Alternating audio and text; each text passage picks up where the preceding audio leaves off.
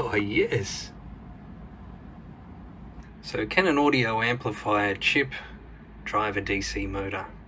Well, the short answer is yes, it can be done. This is a question that was spawned from the intersection of nostalgia and, quite frankly, laziness. The nostalgia was from a saying I heard a long time ago when people were discussing hi-fi audio equipment. They were describing the output response as being from DC to daylight, which was obviously an exaggeration, but the daylight referred to the very high frequency end, as you could imagine, and DC refers to the low end, or 0 Hertz. And although this sounded impressive, the idea of driving a speaker with DC seemed quite foolish, since it'd end in the destruction of the speaker, most probably. However, this thought remained in the back of my mind for many, many years, and then it recently resurfaced as a result of laziness.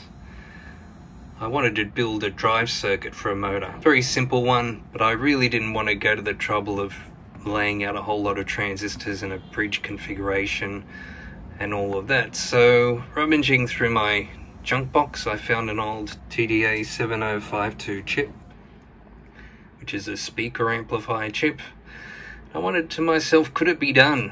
Could I drive a DC motor with an audio amplifier chip? Could its bandwidth actually extend all the way down to DC? Well, looking at the data sheet, it suggests that it wouldn't.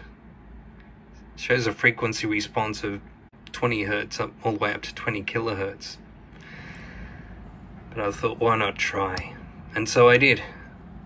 Now the TDA 7052 chip is very basic. It has a bridged output and a single input.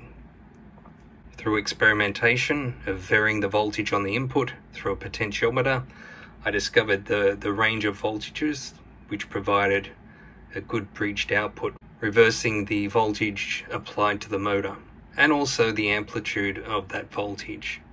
In this circuit diagram, I've arranged it so that the input is set to one of 4 voltages, and that provides fast forward, slow reverse, and fast reverse.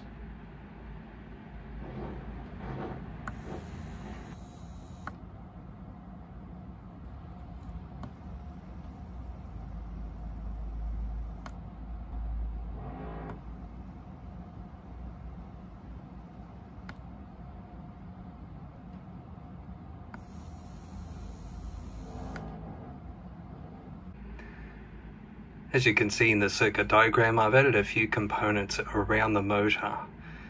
This is because this chip was designed to drive a loudspeaker, not a DC motor. Perhaps the biggest difference between the loudspeaker and the motor is that the loudspeaker coil is always connected to the amplifier output, whereas with the DC motor, especially this one here, which has little brushes in it, it's constantly connecting and disconnecting the coils of the motor to the output of the amplifier. This sudden energizing and de-energizing of the rotor coil in the motor creates a rather large back EMF, which could be many times the actual voltage of the power supply. So I've placed some Schottky diodes around the motor in reverse polarity configuration.